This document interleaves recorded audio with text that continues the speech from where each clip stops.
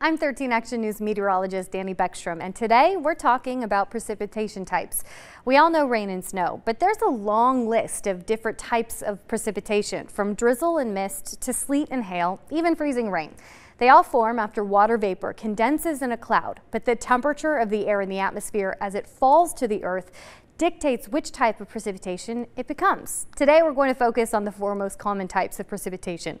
First, one that we're all pretty familiar with, right? Rain. Rain happens when the water vapor in a cloud condenses and gets so heavy that it falls from the sky and travels through air that is warmer than freezing, allowing the droplet to remain liquid before hitting the ground. But what happens when the air below is colder than 32 degrees Fahrenheit? Well, snow. And in snow's case, the water vapor is so cold that it never goes through the liquid state, rather from vapor directly to an ice crystal that never melts before reaching the ground and accumulating.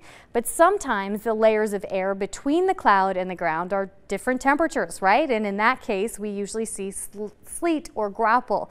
It's what happens if water vapor condenses into an ice crystal, in the cloud at least, but melts and refreezes a few times before actually reaching the ground.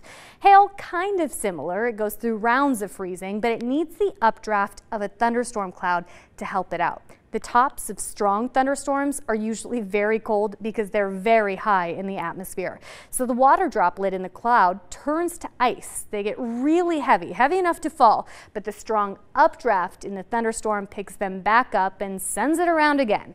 When a thunderstorm is strong enough, a hailstone can get as large as a softball or a grapefruit before falling to the ground. But here in Las Vegas, we usually only see hailstones smaller than about a dime. Speaking of what we see here in Las Vegas, we live in one of the driest climates in the entire country and only accumulate just over 4 inches of rainfall per year.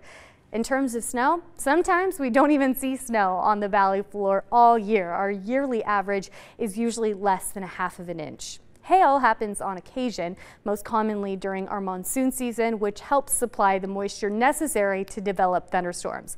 Here's a great visual to describe what we just learned. Air temperature is key in determining precipitation type and what we see fall from the cloud to the ground. I hope this helps you become weather wise.